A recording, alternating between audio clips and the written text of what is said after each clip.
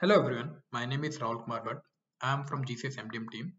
Today I am going to talk about how to enable the logs in debug mode in MDM 10.5 version.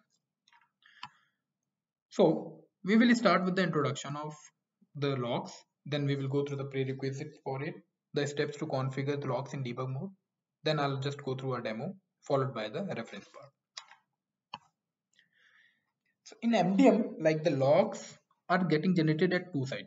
One is at hub server layer and another one at the process clean server layer.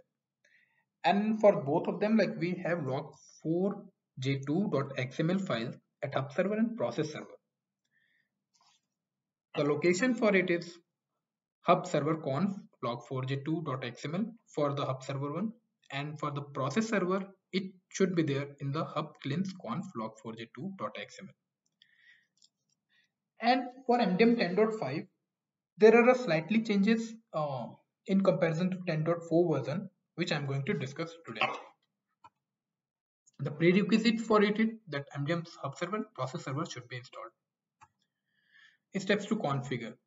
So in the log4.2j.xml file, like we need to add this debug level at certain levels like com.cyperion, com.informatica, and com.delos if required. So let's go through the demo part of it.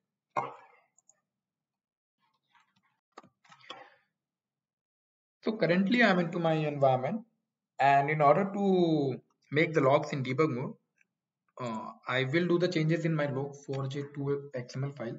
But before that, let me go and show you the logs. Like right now it's in info mode.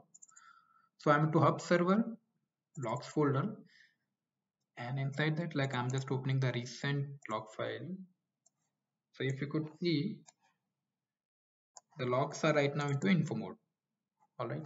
Similarly, in the hub cleans logs,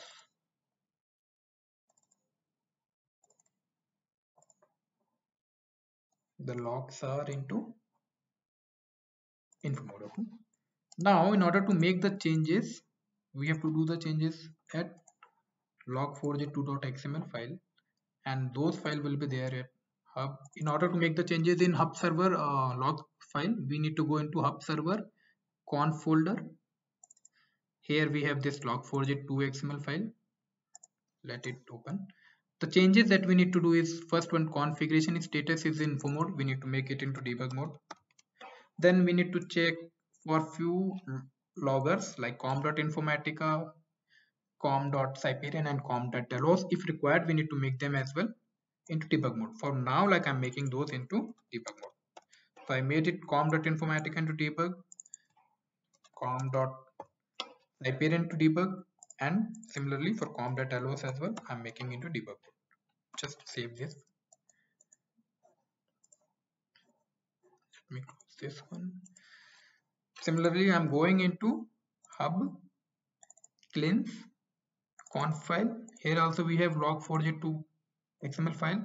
I'm opening this and making the same changes, configuration status into debug mode, and similarly for this appenders like com.informatica, I'm making it into debug mode, com.delos as well I'm making into debug mode, and com.cyperion as well into debug mode. Let me save the changes, and if now we will see, let me open first hub server logs file. For that, let me do some changes so that some stack trace will be overwrite in my log file.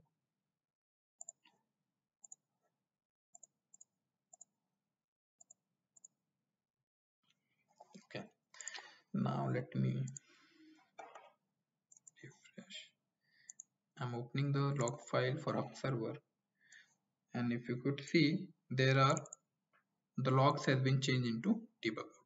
Similarly, if you'll see for cleanse one as well, those also should be changed into debug mode.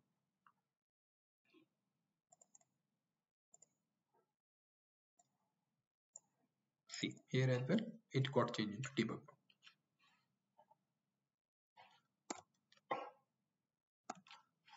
So with this demo part is over, and for now, like you can refer our product documentation, and the link is mentioned below.